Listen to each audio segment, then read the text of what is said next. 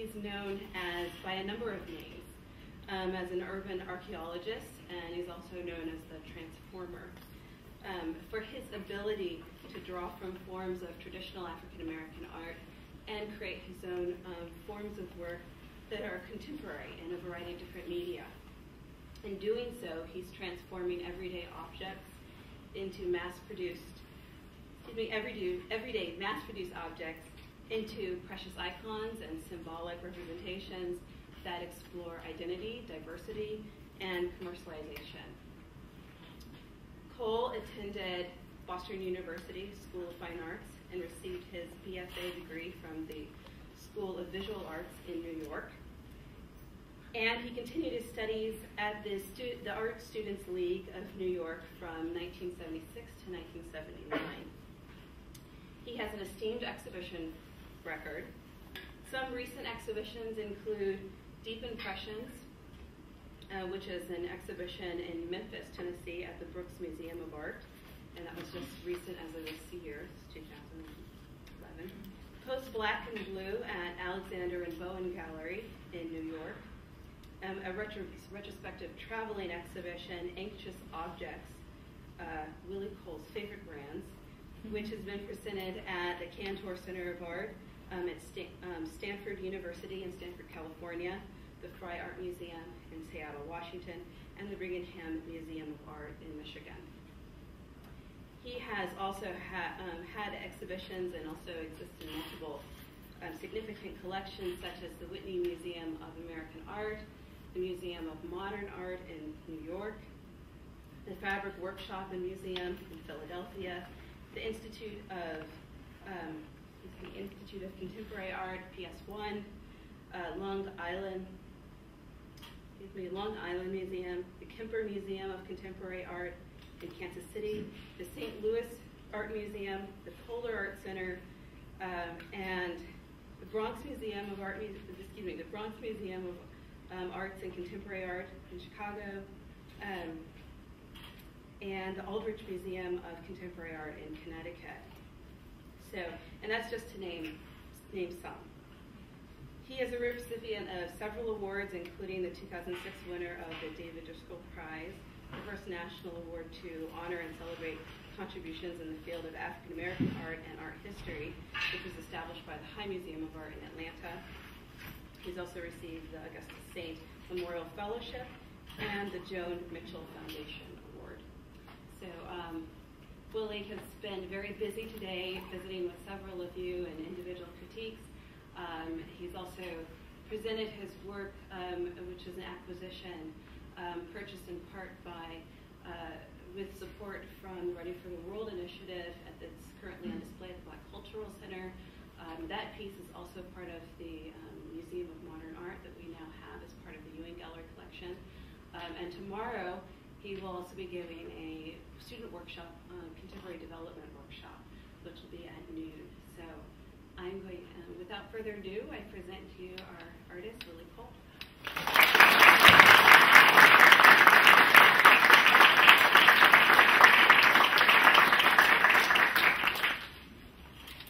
I'm all wound up here. Give me a moment to calm down. It's been quite a time, from flight to food to faces. So the calming down process would be me just small talking. So Althea said transformation of African American. She meant to say African art. Transformation of African art into contemporary art from common objects. And also known by the name Black Gomez. That's my music name. Also known as Willie the Scorch, because of my history with the steam iron. And if I was Italian in the mafia, that would be my hitman name. Scorch. So I have a new computer here that I've never done a PowerPoint on before. I hope it all works out. Also, I have so many, over 35 years of images, so I'm only showing a small part of what I do there. All right? Yes.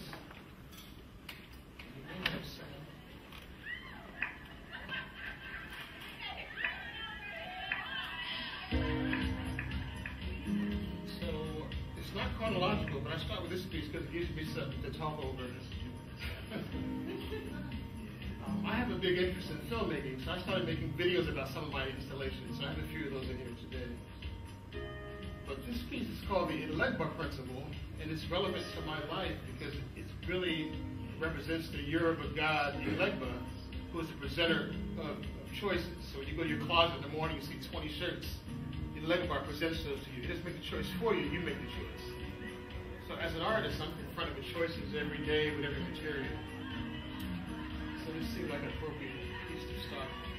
Also, this music in the background was a song I made for my wife's dance company a few years ago. This is like in the 90s.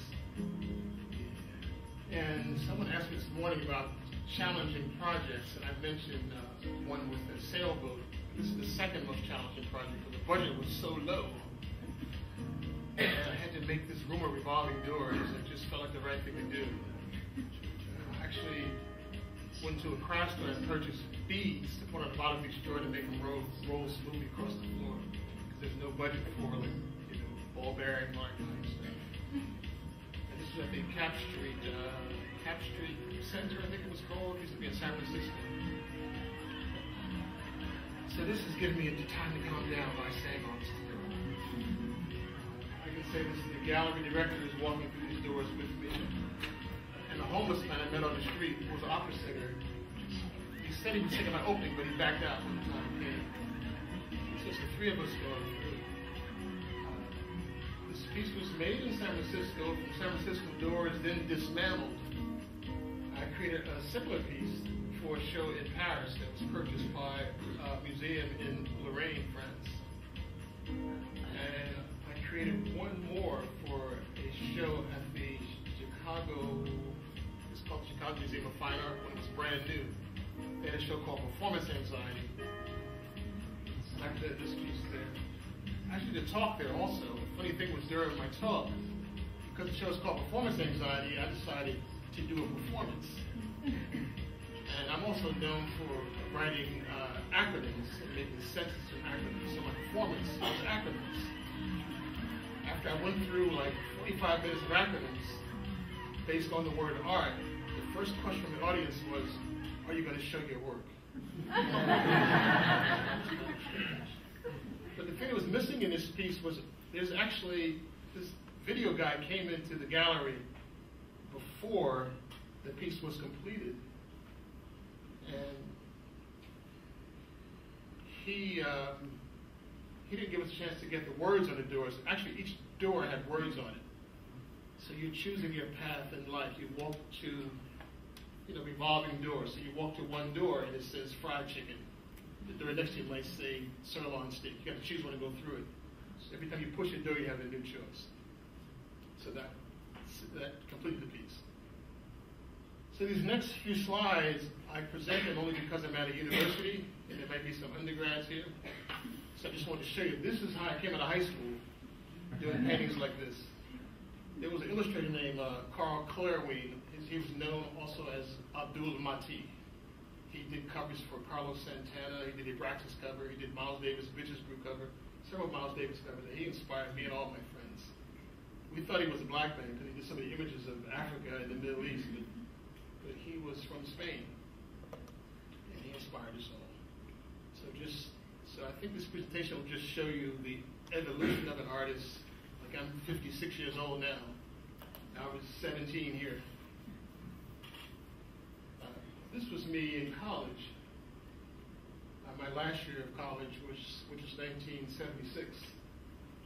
I broke away from what my teachers were doing because my teachers were all illustrators. My major was graphic design and illustration. But I got really into Impressionism and Japanese and woodblock artists like Hokusai. So I started doing things more in that compositional style and that color style.